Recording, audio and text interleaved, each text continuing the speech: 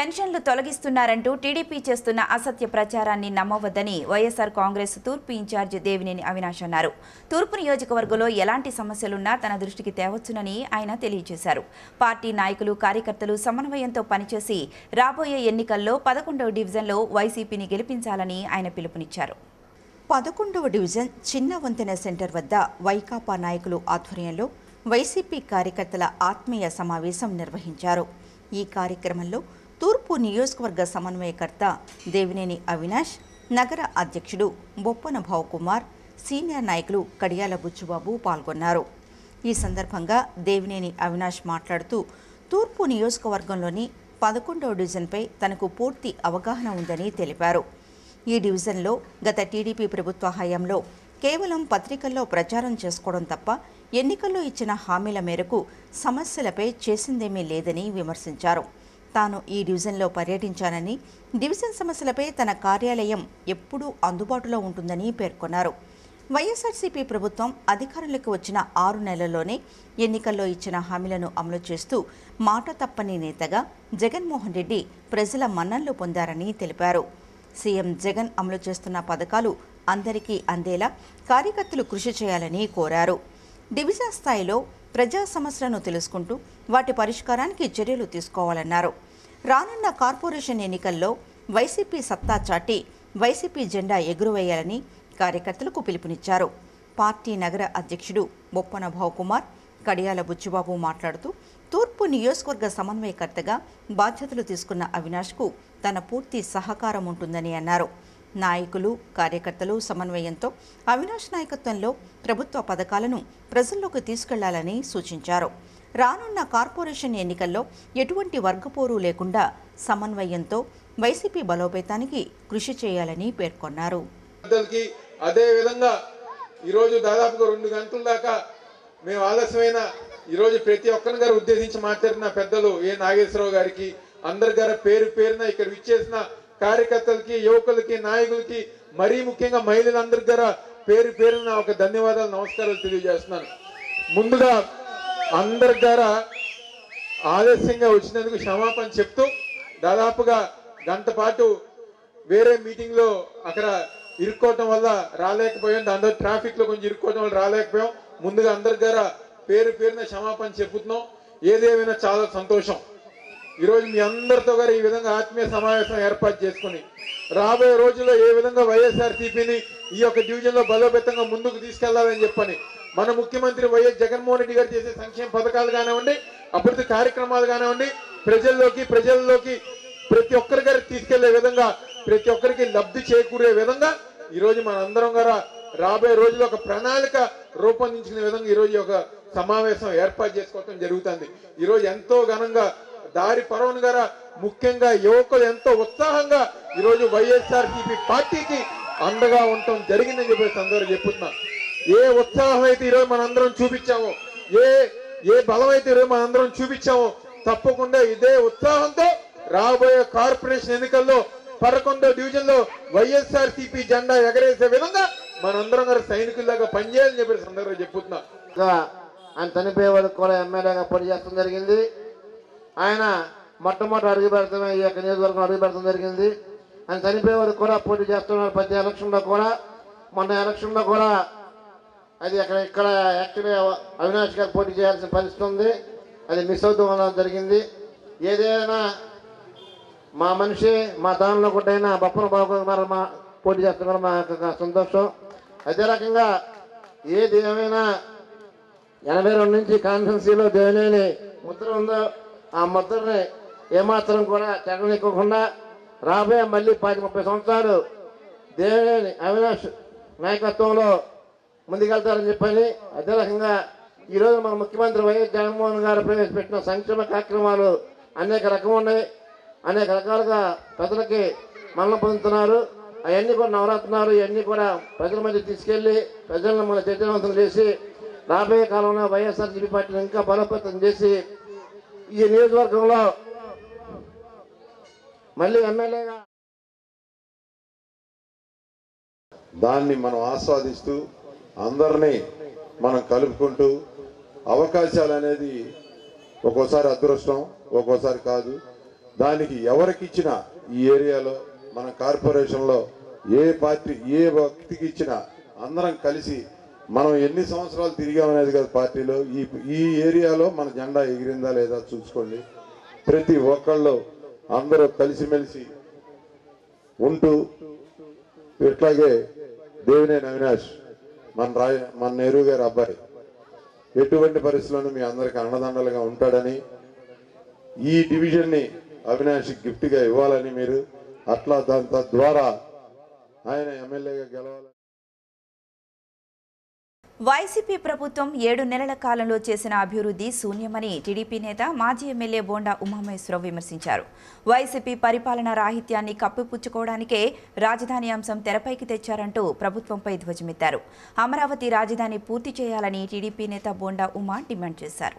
ఏపీలో జారీ అయిన GO 2430పై press council of India ఇచ్చిన తీర్పు రాష్ట్ర ప్రభుత్వానికి చెంపపెట్టు లాంటిదని టీడీపీ జాతీయ అధికార ప్రతినిధి మాజీ ఎమ్మెల్యే బోండా ఉమామహేశ్వరరావు పేర్కొన్నారు. మొగల్రాజ్పురంలోని నివాస కార్యాలయంలో గురువారం సాయంత్రం ఆయన నిర్వహించిన మీడియా సమావేశంలో మాట్లాడుతూ వైకాపా ప్రభుత్వం 7 నెలల పాలనలో సాధించిందేమీ లేదని, ప్రకటనలకే పరిమితమైందని ఆయన విమర్శించారు. రాష్ట్రంలో ₹1,00,000 అభివృద్ధి పనులు కూడా జరగలేదని ఆరోపించారు. అమరావతి రాజధానిపై ముఖ్యమంత్రి ప్రకటన హాస్యాస్పదంగా ఉందని, అప్పటి ప్రతిపక్షం వైసీపీతో ప్రభుత్వం చర్చించి అమరావతి నిర్మాణం చేపట్టామని గుర్తు చేశారు.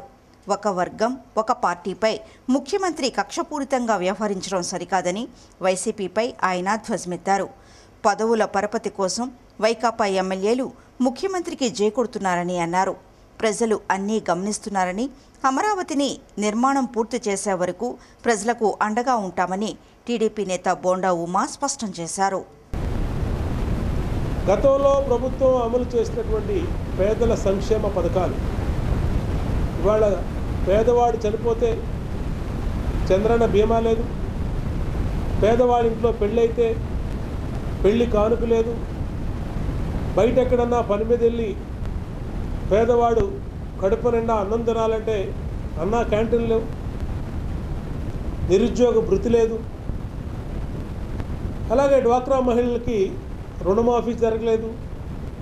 అనేక సమస్యల్ని పక్కదోవ మట్టించడానికి 7 నెలల్లో ₹1,00,000 వరకు కూడా ఈ రాష్ట్రంలో అభివృద్ధి పనులు ఎక్కడా జరగలేదు.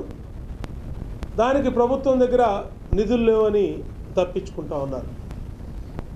ప్రజలు నిలదీసే పరిస్థితి వచ్చేటప్పటికి ఏదో విధంగా ఒక స్కీమ్ని ప్రకటన చేయటం, ఆర్భాటం చేయటం, దాని ద్వారా ప్రజల్ని మభ్యపెడతాం అనేదే ఈ ప్రభుత్వం, వైఎస్ఆర్ కాంగ్రెస్ పార్టీ దానికే ప్రాధాన్యత ఇచ్చింది. మొన్న అసెంబ్లీ సమావేశాలు జరిగినాయి. వారం రోజులు జరిగిన అసెంబ్లీ సమావేశాల్లో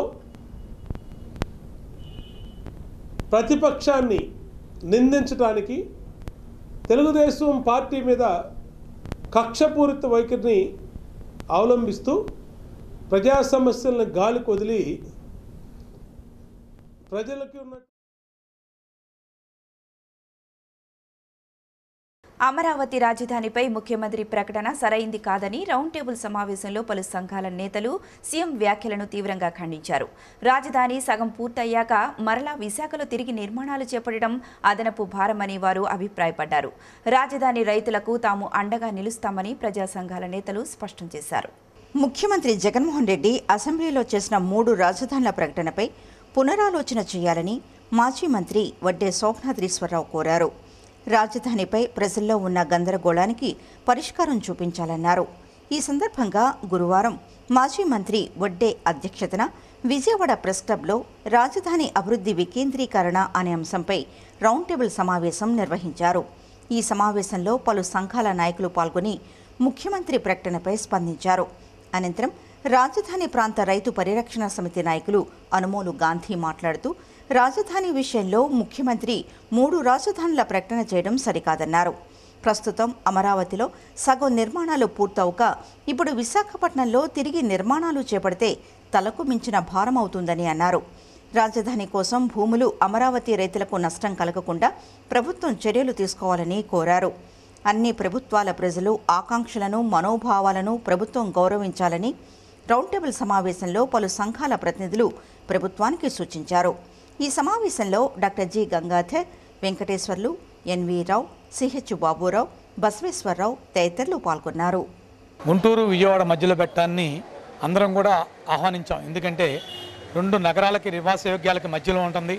తర్వాత దానికి తోడు ఏదైతే ఇవాళ మరి రాష్ట్రానికి కూడా సెంటర్ పాయింట్లో ఉండటం వలన రైల్వే కనెక్టివిటీ, రోడ్డు కనెక్టివిటీ ఉండటాన్ని కూడా అందరూ ఆహ్వానించారు.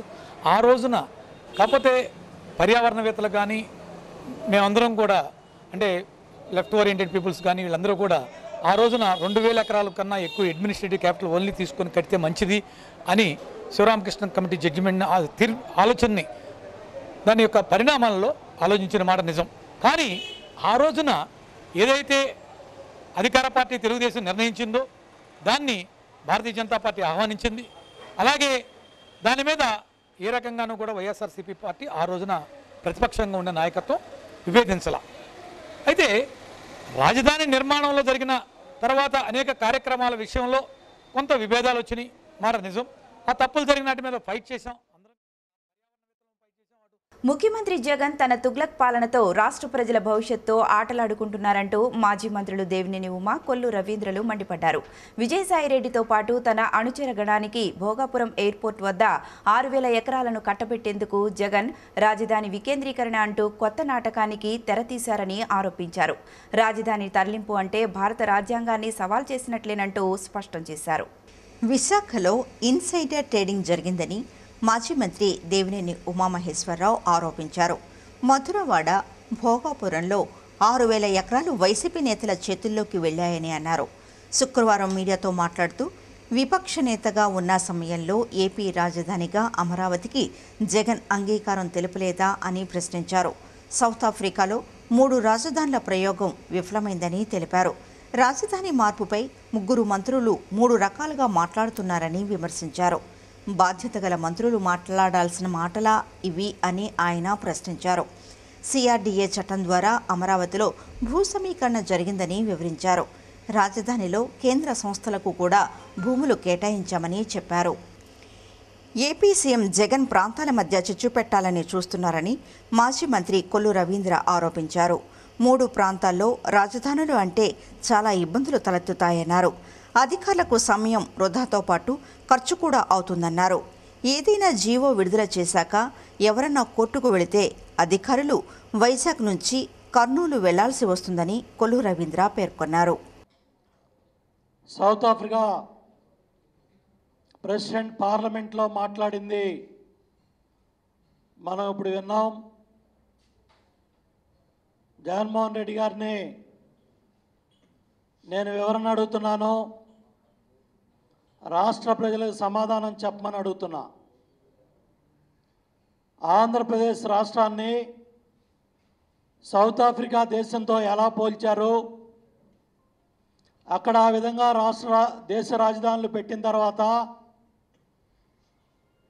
ఆర్థిక వ్యవస్థ ఎలా దెబ్బతింది, దాని మీద పార్లమెంట్లో ఏం చర్చ జరిగింది, ఇవేమీ కూడా తెలుసుకోకుండా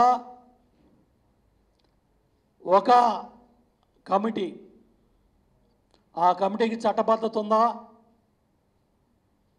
శివరామకృష్ణ కమిటీ రాష్ట్ర విభజన జరిగిన తర్వాత ఆ కమిటీ రిపోర్ట్ వచ్చిన తర్వాత శాసనసభలో జరిగే సమయంలో ప్రతిపక్ష నాయకుడిగా జగన్మోహన్ రెడ్డి గారు 30,000 ఎకరాలు విజయవాడ పరిసర ప్రాంతాల్లో రాజధానిని మేము ఆహ్వానిస్తున్నాం, మనస్ఫూర్తిగా ఆహ్వానిస్తున్నాం. ఇప్పటికే రాష్ట్రం చిన్నదైపోయింది. 13 జిల్లాల చిన్న రాష్ట్రంలో రాజకీయాలతో సంబంధం లేకుండా మేము మనస్ఫూర్తిగా విజయవాడ దగ్గర రాజధానిని మనస్ఫూర్తిగా ఆహ్వానిస్తున్నామని ఆనాటి ప్రతిపక్ష నాయకుడు జగన్మోహన్ రెడ్డి గారు హైదరాబాద్ శాసనసభ సమావేశాలు జరిగేటప్పుడు మాట్లాడారు. జ్యుడిషియల్ క్యాపిటల్ కింద, అమరావతిని లెజిస్లేటివ్ క్యాపిటల్ కింద, విశాఖపట్నాన్ని ఎగ్జిక్యూటివ్ క్యాపిటల్ కింద ప్రకటన చేశారు. ఇది వాస్తవంగా ఎన్ని ఇబ్బందులు కలిగించే పరిస్థితులు ఉంటాయో ఇవాళ సౌత్ ఆఫ్రికాలో జరుగుతున్నటువంటి పరిస్థితి. ఎందుకంటే ముఖ్యమంత్రి గారే స్వయంగా అసెంబ్లీలో సౌత్ ఆఫ్రికాకి 3 రాజధానులు ఉన్నాయని చెప్పి ప్రకటన చేశారు. సౌత్ ఆఫ్రికా పరిస్థితి ఏంటి? అది ఒక దేశం. ఇవాళ అక్కడ జరుగుతున్నటువంటి ఇబ్బందులు ఏంటో కూడా ఇప్పుడు వీడియోలో మనం చూసాం. అక్కడ ఏ రకంగా వాళ్ళకి ప్రణాళిక ఖర్చులు కానీ సమయం కానీ ఎంత వేస్ట్ అవుతూ ఉంది, దాని మీద ఒక నిర్ణయం తీసుకునే దానికోసం అక్కడ పార్లమెంట్లో చర్చ జరుగుతూ ఉంది. ఇలాంటి సమయంలో నువ్వు ఆంధ్ర రాష్ట్రంలో సౌత్ ఆఫ్రికా మోడల్లో క్యాపిటల్ నిర్మాణం చేస్తామని చెప్పి మాట్లాడితే, ఇవాళ అసెంబ్లీ జరుగుతున్నప్పుడు నెల రోజులు విశాఖపట్నం నుంచి వచ్చి ఇక్కడ మకాం పెడతారా? ఇవాళ సెక్రటరీల దగ్గర నుంచి అధికారులందరికీ కూడా కోర్టు కేసులు వస్తున్నాయి. ఒక్కొక్క జీవో ఇస్తామంటే ప్రతి జీవో మీద 5-6 కేసులు పడతా ఉన్నాయి. దీనికోసం మీరు హైకోర్టు చుట్టూ కర్నూలులో మకాం పెడతారా? అసలు అడ్మినిస్ట్రేషన్ జరిగే పరిస్థితి ఉంటుందా? ప్రతి మనిషి తనపై తనకు నమ్మకం ఉంటేనే వారు విజయం సాధించగలుగుతారని అంతర్జాతీయ ఆధ్యాత్మిక యోగా గురువు కమలేష్ డి పాటిల్ అన్నారు. ఆత్మవిశ్వాసం ఉంటే ఏదైనా చేయవచ్చునని ఆయన తెలియజేశారు. ప్రతిభ ఉన్నప్పటికీ తగిన ఆత్మవిశ్వాసం లేకపోతే మనం అనుకున్న రంగంలో రాణించలేమని ఆయన పేర్కొన్నారు. వడ్డేశ్వరంలోని కేఎల్ విశ్వవిద్యాలయంలో అధ్యాపకులలో ఉన్న మానసిక ఒత్తిడి ఎలా తగ్గించాలి అనే అంశంపై అవగాహన కార్యక్రమం నిర్వహించారు.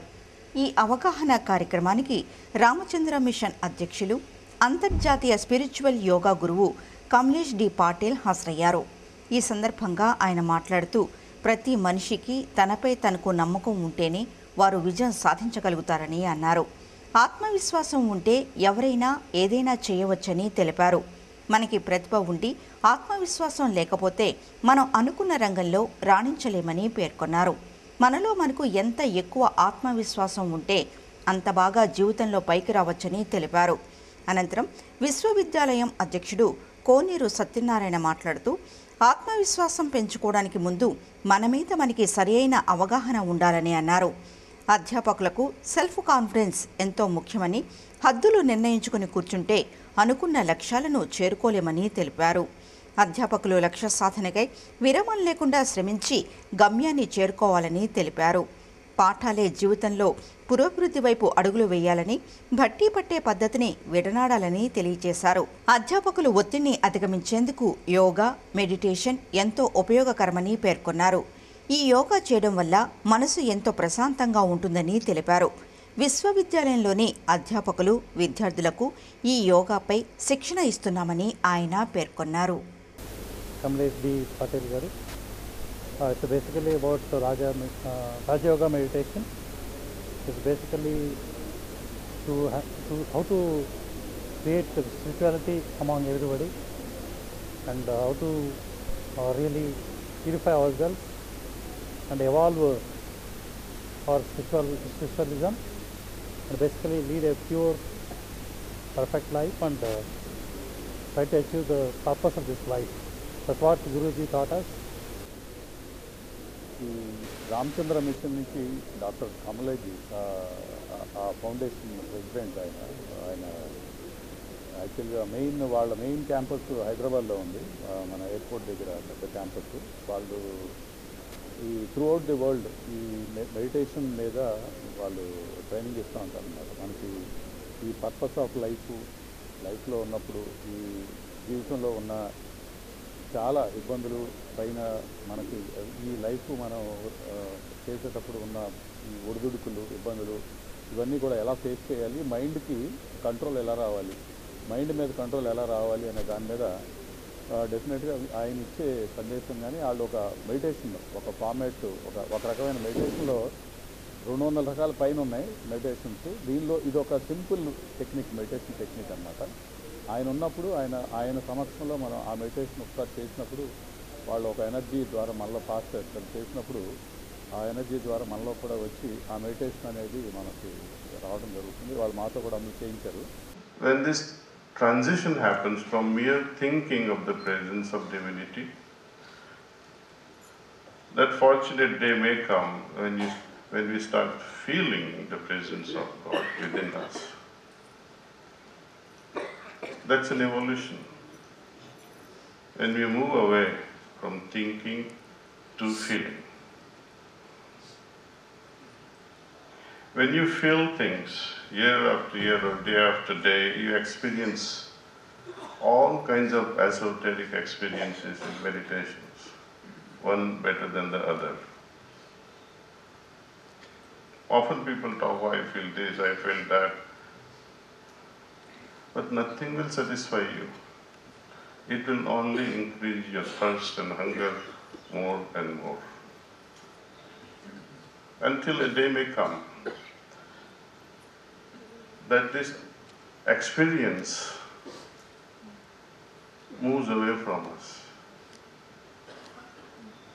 Let me give you a few examples of thinking to feeling to experiencing. Yerukula సంక్షేమ సంఘ కార్యాలయాన్ని సెంట్రల్ ఎమ్మెల్యే మల్లాది విష్ణు ప్రారంభించారు. ఆర్థికంగా వెనుకబడిన కులాలకు తమ ప్రభుత్వం అండగా ఉంటుందని తెలిపారు. ఎరుకుల సంక్షేమ సంఘ కార్యాలయం పౌర సేవా కేంద్రంగా పనిచేయాలని ఆయన సూచించారు. స్థానిక పైపుల రోడ్డు సెంటర్ కృష్ణవేణి స్కూల్ సమీపంలో ఏర్పాటు చేసిన ఎరుకుల సంక్షేమ సంఘం రాష్ట్ర కార్యాలయాన్ని గురువారం ఎమ్మెల్యే మల్లాది విష్ణు ప్రారంభించారు. ఈ సందర్భంగా ఆయన మాట్లాడుతూ ఆర్థికంగా వెనుకబడిన వర్గాలకు కార్యాలయం పౌర సేవా కేంద్రంగా పనిచేయాలని సూచించారు. కార్యక్రమంలో సంఘ రాష్ట్ర అధ్యక్షుడు రాంబాబు, ఉపాధ్యక్షుడు మేడా రమేష్, మీడియా కోఆర్డినేటర్ జగన్నాథం, సాంబశివరావు, దాసు, బుద్ధుడు పాల్గొన్నారు. ఎరుకుల సంక్షేమ సంఘం రాష్ట్ర కార్యాలయాన్ని ఈరోజు మనం ప్రారంభించుకున్నాం. దీనికి రాష్ట్ర అధ్యక్షులు కుమార్ రాంబాబు గారు, అలాగే రాష్ట్రంలో ఉన్నటువంటి ఇతర జిల్లాల నుంచి వచ్చిన వాళ్ళు, ఇతర కార్యవర్గ సభ్యులు, జిల్లా అధ్యక్షులు, జిల్లా కార్యవర్గ సభ్యులు, అలాగే ఇక్కడ స్థానికంగా ఉన్నటువంటి రమేష్, మేడ రమేష్ అని ఇద్దరు ముగ్గురు ఉన్నారు. అలాగే పెద్దలందరూ కూడా ఈ సంక్షేమానికి సంబంధించి ఒక ఆఫీస్ని ప్రారంభించుకోవడం చాలా సంతోషం. ఎందుకంటే ఈ రాష్ట్ర ప్రభుత్వము ఎస్టీల యొక్క అభ్యున్నతికి కృషి చేస్తుంది. రాష్ట్రంలో ఒక ఉప ముఖ్యమంత్రిని కూడా గతంలో ఎప్పుడూ లేనటువంటిది మహిళల్ని. మరి రాష్ట్రం విడిపోయిన తర్వాత ప్రథమంగా మరి 2016లో ఈ సంఘాన్ని స్థాపించడం జరిగింది. సంఘాన్ని స్థాపించి ముఖ్య ఉద్దేశంగా మరి పేదవారిని ఆదుకోవటం, అలాగే ఏకలవుడి విగ్రహాలు, మా మూల పురుషునటువంటి ఏకలవుడి విగ్రహాలు స్థాపించడం, తద్వారా మా ఆచారాలు వ్యవహారాలను కాపాడుకోవడం కోసం, మా ఎరుకుల జాతి మరి మనుగడను కాపాడుకోవడం కోసం ఈ సంఘం స్థాపించి అనేక కార్యక్రమాలు ఇప్పటికే చేసి 13 జిల్లాల్లో విజయవంతంగా చేయడం జరుగుతున్నది. అలాగే ప్రభుత్వాన్ని ముఖ్యంగా కోరేది ఏంటంటే, ఈ రాష్ట్రం విడిపోయిన తర్వాత 35 కులాల గిరిజన తెగల్లో ఎరుకుల కులం అతిపెద్ద కులంగా అవతరించింది. 7 లక్షల జనాభాతో రాష్ట్రంలో మరి అతిపెద్ద కులంగా ఉన్నది. ఈ కులానికి సంబంధించి ఒక ఎమ్మెల్యే కానీ, ఎమ్మెల్సీ కానీ, ఒక ప్రజాప్రతినిధి కానీ ఎవరూ లేరు. కాబట్టి మరి గౌరవ మంత్రి మన ఎమ్మెల్యే గారు, సెంట్రల్ నియోజకవర్గం ఎమ్మెల్యే గారు, వారి ద్వారా ముఖ్యమంత్రి గారు తెలియజేయమని చెప్పి కోరుతున్నాము. వార్తలు ముగించే ముందు ముఖ్యాంశాలు మరొకసారి.